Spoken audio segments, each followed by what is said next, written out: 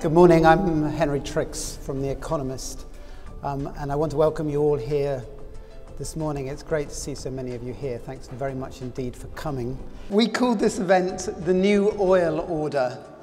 We should probably have called it the New World Order. Not since the fall of the Berlin Wall has there been a news event quite as momentous as the election of Donald Trump as President of the United States.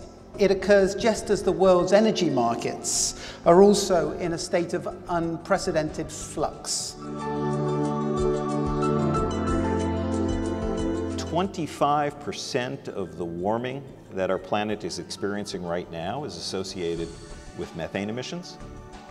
And the oil and gas industry is a large industrial source of those emissions. We understand now that these emissions exist not just in the United States, but they exist globally. The magnitude of the emissions, well, we have some rough estimates, and there's clearly room for doing the kind of science-based research that we did in the United States, doing it globally, and we're very pleased that Eni and BP are working with us to do that kind of rigorous science-based analysis globally.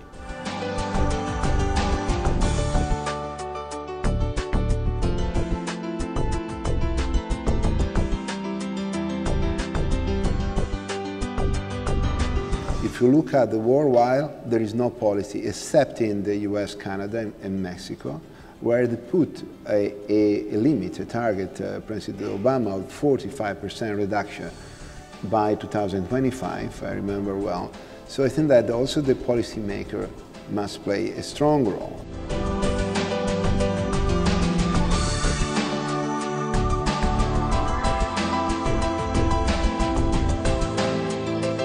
We're now operating in a regulatory framework in the world that says by the second half of this century, we will have to have moved to a net zero carbon economy. And you then had to look within the UK and say, well, how are we going to achieve that?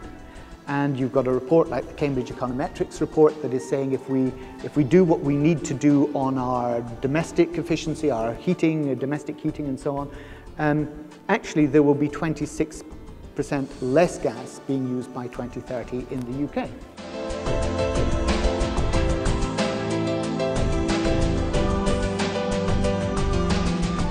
The energy transition in Germany had already begun to bite. I hope this isn't an unfair question, but if you look at the oil and gas companies around now, how would you recommend to get ahead of this kind of disruption? On one hand, there is the unreversible trend to decarbonization, and I don't think that one single American, even if he becomes president, really makes the difference. You know, that is a trend which is globally irreversible. And it's a matter of speed, how quick the United States, stay attuned with that or not. If they don't, then probably Germany and China are going to lead the pack on this one, and America is going to be left behind. So that trend is there and will continue. But at the same time, we see that the conventional generation has a bridging role to play. And that bridge is going to be a pretty long bridge and a pretty broad bridge. This goes right to the heart of natural gas's value proposition as a lower carbon alternative to coal and oil. And so it's incredibly important that we get a handle on this, because there are real questions as to the benefits of natural gas as a low carbon alternative if we can't get a handle on these emissions and take steps to reduce them.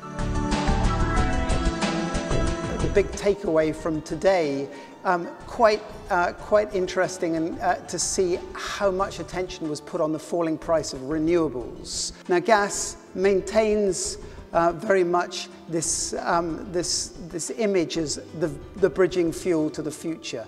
In one sort of closing hat tip, if you like, to our main sponsors, the Environmental Defence Fund, one has to remember that natural gas has a methane problem.